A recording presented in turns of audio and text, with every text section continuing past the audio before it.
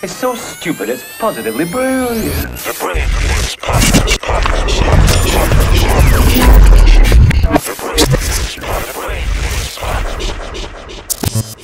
This, you are so right, man.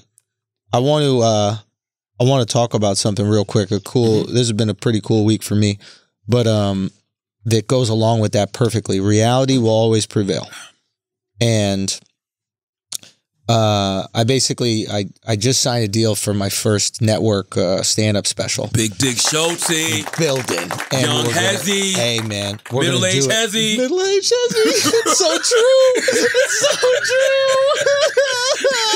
true. Middle-aged Hezzy. Can you say who you signed with? I signed. I can't say the company that is releasing it. I can say the production company that I partner up with it on it, and Comedy Dynamics. But I'll tell the story. I told the longer version of the story on Flagrant 2. You guys can check out if you want to hear the whole thing. But basically, what happened is, long story short, is when I was releasing Views from the Sis, my last special.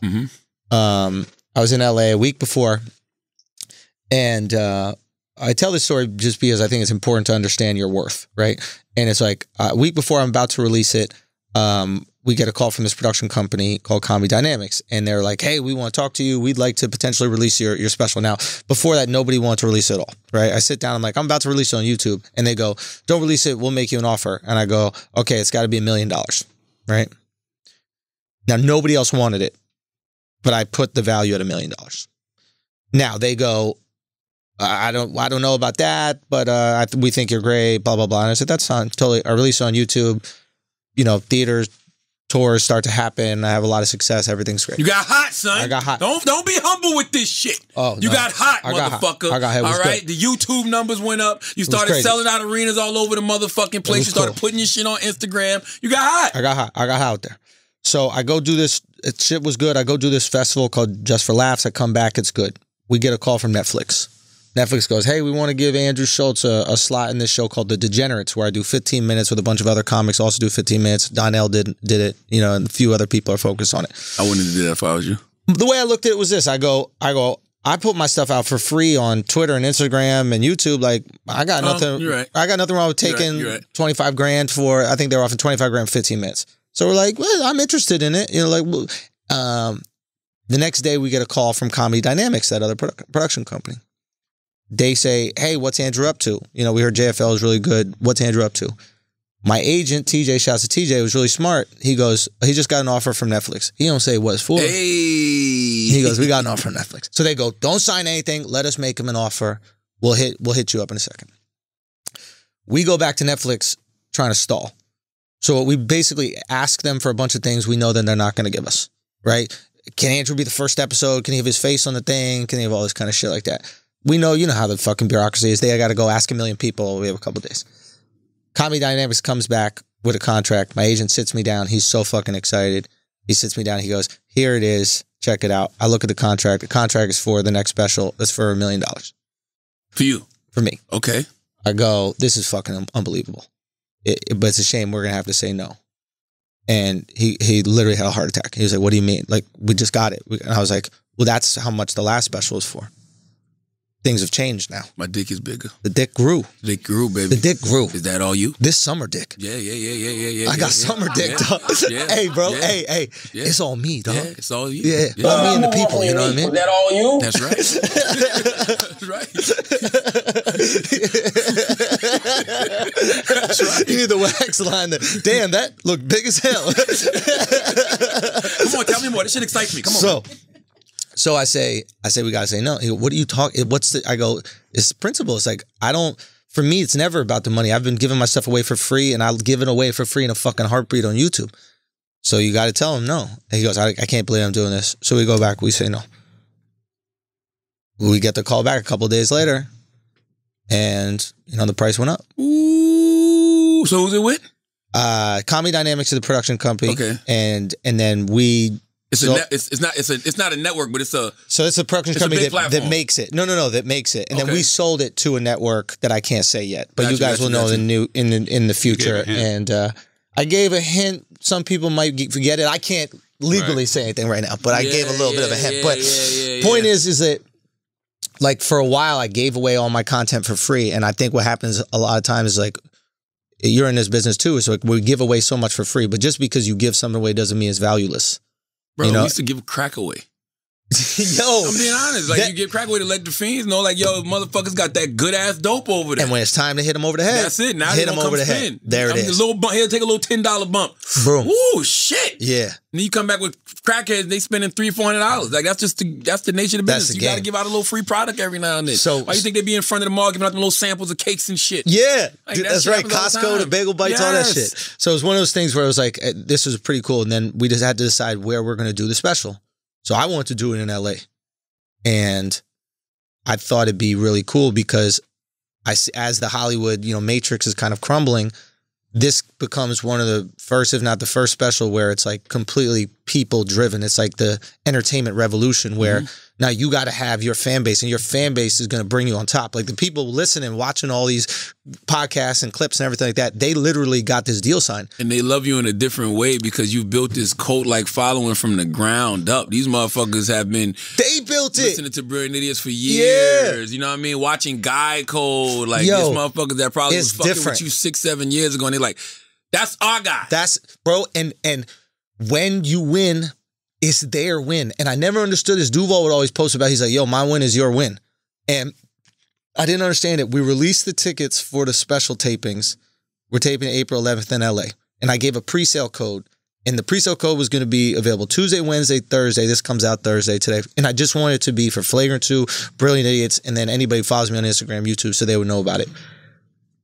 We're doing it at the Orpheum Theater in LA. That's the theater Dolomite shot at. The final scene where he goes. And I'm doing it for that reason because I loved everything that he represented. He fucking went to the people. When is it? April 11th. I'll be there. I would love you to be there. Put that on the calendar. And we released the tickets pre-sale, and they sold out in 12 hours, both shows. Wow. This is a massive theater, bro. Wow. I could not fucking believe. Like, I was like crying on the street like a bitch. But like a bitch outside of this restaurant that I was having. You're crying like a fucking man. You're crying like a man. You're crying like a man who put the motherfucking work in, and now that work is paying off. Son, and the crazy thing about reality, right? Yeah. That's why I say you can't argue against reality. The crazy thing about reality is you get back what you put the fuck out. You've been working. You got hot, so now you're getting your fucking just due. That's what the fuck is going to happen. Always. It never fails. There's not one person I know that has talent who works motherfucking hard and did not get something back out of it. You got your just due. It just felt amazing, man, to like... It feels surreal. It felt surreal to have that many people want me to win, and like people want to fly there for that experience and feel so invested in my success. It was overwhelming, dude. Like, because it could be lonely, the business, and like when you realize you have that many people rooting for you, and like, bro, it just this is the time when you got to really put your helmet on and really grab your motherfucking arsenal, because when you're so used to fighting, right? And now you finally got what you've been fighting for. You like, I'm not used to this feeling. Yo, but you know what I'm saying? Low key, do you know you're what still shooting. No, what it makes me do is like, for me, I cannot wait to deliver the fucking best performances of my life. Wait like, to shoot. I cannot wait. Yeah, you can't wait to fucking shoot. It's a different fucking feeling, man. I'm like hungry for it because I know it's something that we all built, and it's like when you put the bricks together, for your own house. It's different. You're not shooting from a place of defense. You're shooting from a place of offense. This is what we're doing. We dictated this shit. Now you got to defend what you built. Yes. That's it. And it's like, man, I'm just so excited. And just to let you guys know, we're going to try to add another show, maybe that Sunday. And I'm talking to production about it, or maybe try to find more seats or whatever like that in it. But so if any of you guys are just hearing about this now, we could make that happen. But just keep tabs on Instagram, Twitter, whatever like that. I'll probably post about it. But I'm proud of you, man. Thank you, man. And I thank you for everything, bro. I really appreciate you and just like giving me access to so many of your fans, and like I don't got nothing to do with this. No, you do, man. You played a huge role in all of this, and it's like I am forever grateful. And it's one of those things that like I've tried to pass down as well. It's like I recognize, and I see you do this a lot. You're like, if you see someone with talent, you'll give them an opportunity, and they got to run with the opportunity first. Absolutely. But you will give them an opportunity, and it's like That's some, people always say, Schulz got Charlamagne, this, that. And I'm like, yes, but you will have a Charlamagne. Somebody will, if you're good, someone will recognize you and they'll 100%. Give you a fucking alley-oop and you got to go with it. You got to run with it. And it's like, I hope you feel like I ran with it. That's obvious. I did to the best of my ability. And I always tell you the best thing you have done is pay it forward to other people. Yeah. It's really important to me. Just don't stop doing the podcast because this shit about to be worth so much fucking money. This to me, bro, that's the announcement too. So there's announcement too, right? Okay. We've been working for a while, I've been working for months on this, but I just built out this new content, factory in Brooklyn, and it's got, multiple podcast studios, like a little live performance space. Like it's got the green screen, it's got everything that we need to keep like churning out content. Obviously, I know it's far away to do idiots there. Mm-hmm. We should have our own space for idiots, but it's one of those things where it's like getting an opportunity like this with the special allows me to reinvest in these studios and like be able to put out all this shit. And it's just dope to be on the forefront of creation and like, especially in entertainment and like shifting entertainment. You know what I mean? It's just like everything we're doing is disrupting. It's rebellion. And like every 100%. Rebellion or like revolution, it's the same thing. It's the people. The people decide they're fed up with the regular shit they're being fed. Yes, indeed. And they rock with people who are giving them the shit they want. And it's just so cool to be. I am so excited. Yeah. I am so excited for 2020 to 2025. Yeah. 2020 to 2025, y'all motherfuckers is going to see some shit that y'all have never, ever seen before. Yeah. And you're going to see it by all the motherfuckers that you never thought you would see it from. What do you mean? What do you mean? Us, nigga. Oh, okay. You know what I mean? Okay.